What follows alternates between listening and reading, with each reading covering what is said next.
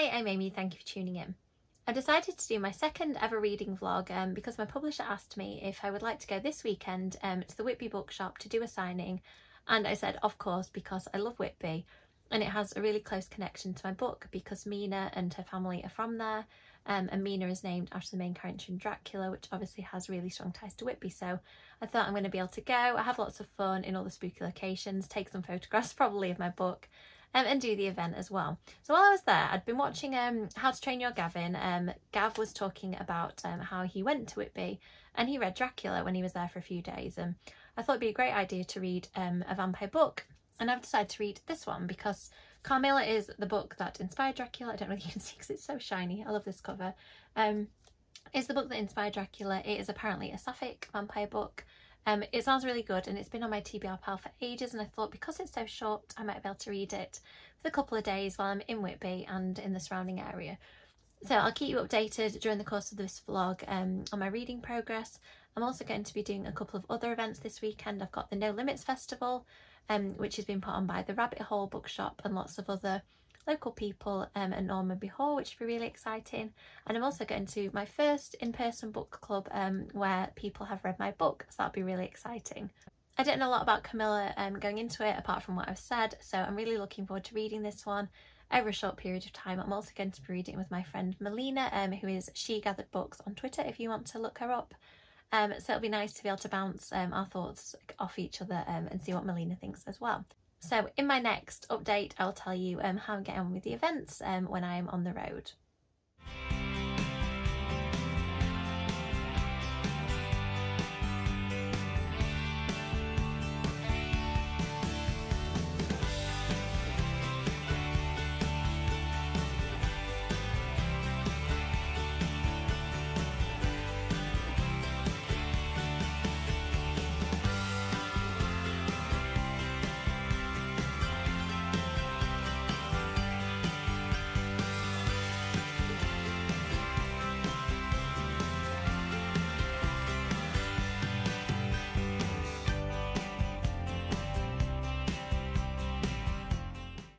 So I'm just about to do my first ever workshop as an author at the gorgeous Normanby Hall as part of No Limits Festival. Really excited, a little bit nervous. I'm going to be talking to people about my journey from blogger to author, so I'm looking forward to seeing how it will go, and I'll give you a little update later in the day.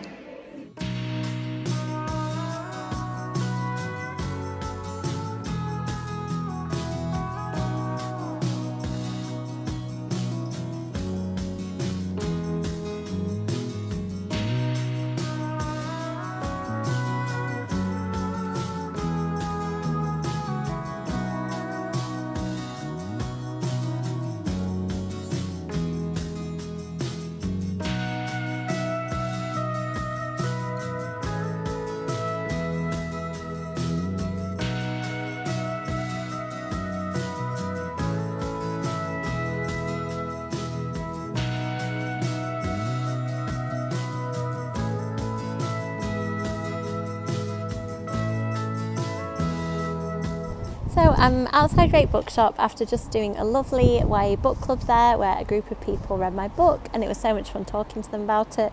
As you can see, I'm carrying toddler, which is just what my real life is like. To be able to record this I just had to have a little person with me.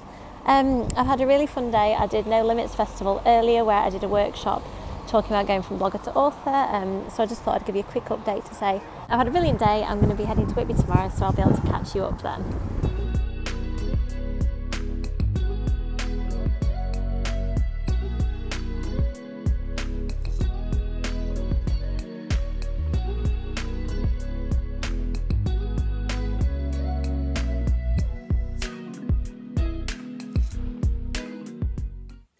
It's Saturday afternoon, early evening in my hotel room, and I've just had a brilliant day, so I thought I'd do a quick update.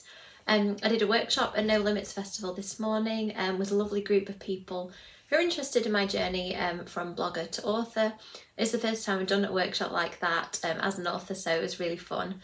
Then later on in the day I went to lovely Drake bookshop and joined in their book club who've been reading Mina and the Undead this month. So that was another new experience. It was really nice to talk to people who'd just finished reading my book and luckily who'd all enjoyed it. That would have been an interesting conversation if they hadn't. Maybe I could have taken it.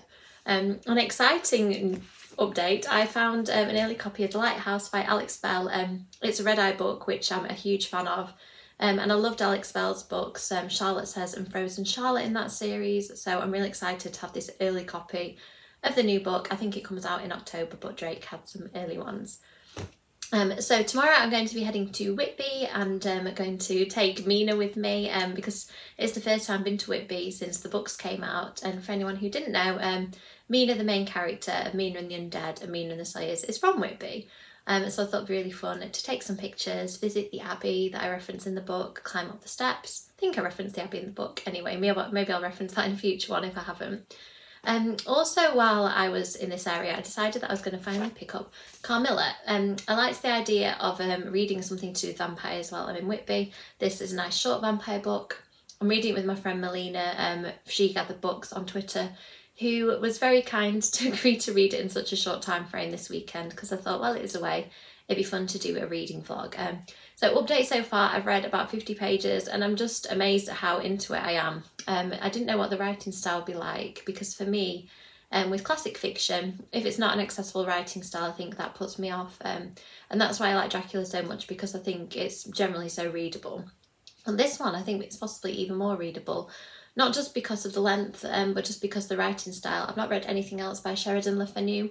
Don't know much about him, but I think I'm going to investigate more after having read a bit of this book. The writing style is just immediately gripping. It is so gothic and atmospheric. And I can see, it says on the front that this is the cult classic that inspired Dracula. And I can definitely see the seeds of Dracula in the setting, in some of the descriptions, even in some of the tropes that are starting to come to light. I'm at the point where we've met Carmilla, and I want to call her Camilla for some reason. We've met Carmilla. She is staying with a father and his daughter who is a similar age, and the daughter is having all kinds of feelings for Carmilla, a lot of which she doesn't understand. So I knew it was going to be sapphic. I'm not sure how sapphic it's going to be, whether it's going to stay as feelings, possibly because of the time period in which it was written, or whether anything will develop between the characters. But I'm really, really enjoying it so far. I think it's great. I think the characters are good, the atmosphere is good, and I think I'll really enjoy this one and hopefully finish it later today. So I'll update you from Whitby about what I've been getting up to. I should also probably mention that I'm going to be signing at the Whitby Bookshop, so by the time this vlog is all put together, you'll be able to see that as well. So I will update you shortly.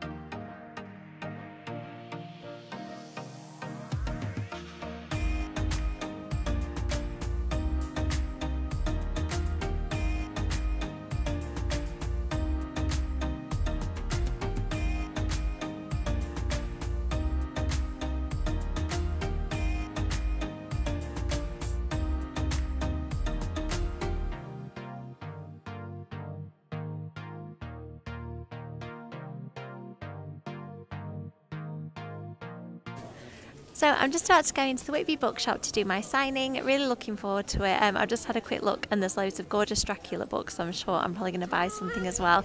So I'll update you later when I finish.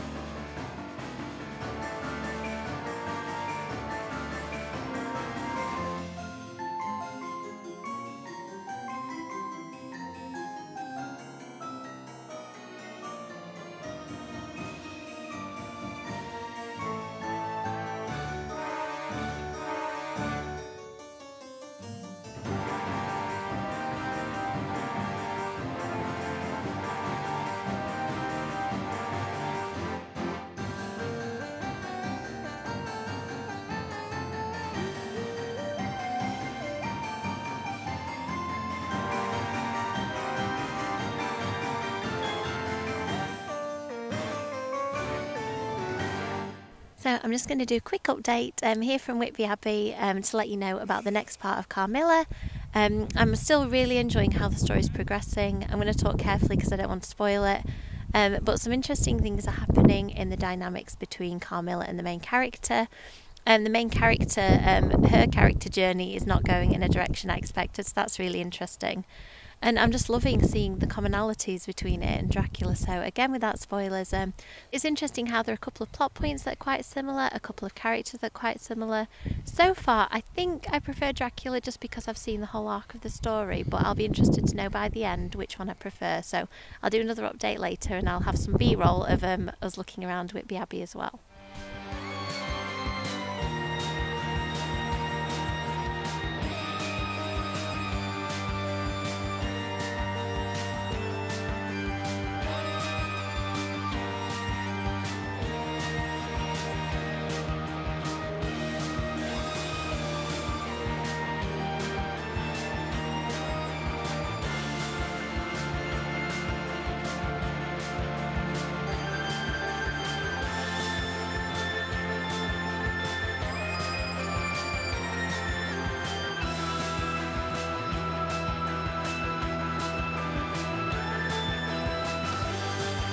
Bram Stoker visited Whitby with his family in August 1890.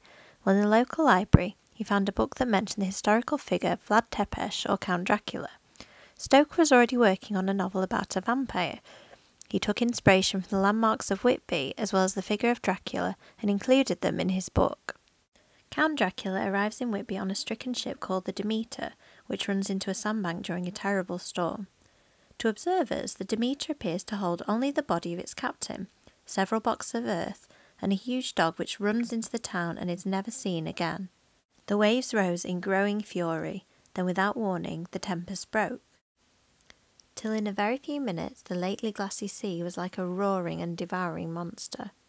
The very instant the shore was touched, an immense dog sprang up on deck, making straight for the steep cliff where the churchyard hangs over the laneway to the East Pier. 1st of August. Holidaymakers Lucy and Mina spend most of their time enjoying the fresh air, walking along the cliff tops to Robin Hood's Bay and reading and observing the town from their favourite bench in the churchyard. Here they meet Swales, an elderly Whitby man who shares local legends and folklore. 11th of August. Best friends Lucy Westenra and Mina Murray are holidaying in Whitby when Dracula lands. Around this time, Lucy starts sleepwalking, which concerns Mina and leads her to look for her friend at night.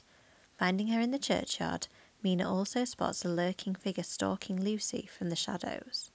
There, on our favourite seat, the silver light of the moon struck a half-reclining figure, snowy white.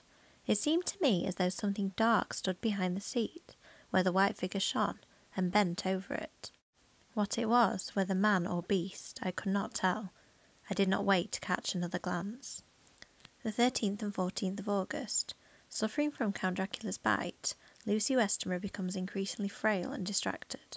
To help her recover, she and Mina spend all day reading and writing on the east cliff in view of the Abbey, where in the half-light they think they see a stranger with eyes like burning flames.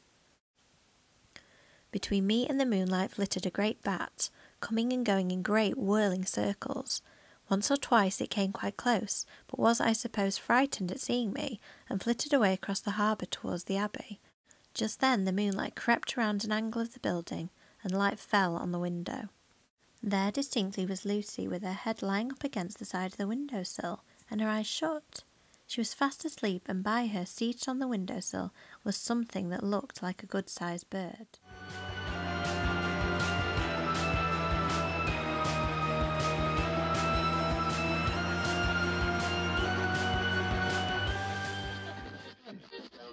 Hello, so I'm back home now in exactly the spot where I started off this vlog.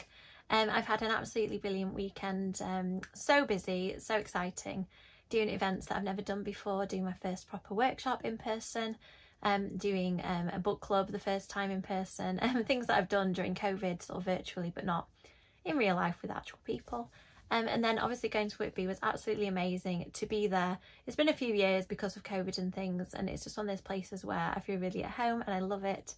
It was great to do a signing at the bookshop and to chat to lots of lovely people. And I also finished Carmilla on the way home, so I thought I'd give you an update about my thoughts. I think that I haven't read any other Sheridan Le Fanu books, as I think I mentioned earlier in the vlog. I'm definitely going to check out more now because I absolutely loved his writing style. I thought that it was very bold, and I thought that even though he's obviously a male author and chose to write about female characters at that time period, it could have been a very sort of stereotypical account that kind of didn't give the women a lot of agency, as they wouldn't have had at the time that this book was written. And actually he wrote kind of bold, strong-willed characters. Carmilla is exceedingly intriguing. I'm not going to tell you too much about her because I just want you to read it because it's really fun. I thought it was very bold to tackle a sapphic relationship. I think that some reviews I've seen have said that it didn't kind of go as intense a relationship as they expected, but it kind of went more intense than I expected given the time period in which the book was written. Because I think that any kind of relationship described in books from over 100 years ago tend to kind of hold back a little bit in the descriptions of the relationships, I would say. But I thought that this book tackled that really well. It tackled how Laura felt as a woman in that time period, kind of having feelings towards another woman. In some cases, not hugely explicit, but you could read the intention of what she was trying to say. The only bit of the book that I found slightly weaker was the ending, and I won't spoil it, but I did just feel that some of the attitudes of the time kind of prevailed, and instead of being massively bold, I think the ending sort of played into expectations a little bit. But I think that that's sort of modern critique of a book that was written a long time ago, like in the mid to late 1800s, think about 1875 or something like that. I think it is quite incredible, very bold, forward thinking, well written, and I kind of wanted it to be longer, but I also enjoyed the length of it, that it just felt like I could sit and read. I think I read it in 3 or 4 sittings, and I did a little video update after each one, so hopefully you could see my thoughts as I went along. But I really enjoyed that reading vlog. I do find them quite difficult because I'm not that used to doing it yet, and the fact that I kind of do a bit of filming, do another bit of filming. So whether there'll be a thread when all this is put together, I have no idea, but I hope you enjoy it. I certainly had a great weekend. It was a really good experience for me as an author. I loved taking my little boy to Whitby for the first time. He enjoyed tearing around the Abbey and sort of staggering up the steps, and 199 steps, insisting that he could do it for part of it and then that I carry him for the rest of it. It was really, really great. I also took a necklace back that I bought in Whitby a few years ago, Whitby Jet one, that had unfortunately got broken, and the shop were really kindly going to fix it for me and send it back. So it just was nice. All in all, I feel like I'll have that nice memento when the necklace gets posted back next week of a really lovely weekend. So thank you for staying with me to the end. I do appreciate it. I'd love to hear in the comments if you've read Carmilla. What did you think of it? Did you enjoy it as much as Dracula? I'd say on balance, I probably slightly enjoy Dracula more, but it's possibly just because I've read it so many times. I've watched so many movie and TV adaptations of it. I think it's just ingrained in who I am at this point, and particularly the Bram Stoker's Dracula that Winona Ryder in is just one of my favourite things to watch. So yeah, I think I'd maybe need to read Carmilla a few more times, but I certainly think the fact that I even had any doubt as that whether I could love it as much as Dracula shows how much I really did enjoy it. So thanks so much for watching. Please like and subscribe if you like what you've seen so far, and thank you to everybody who's supporting me on this journey. Thanks a lot.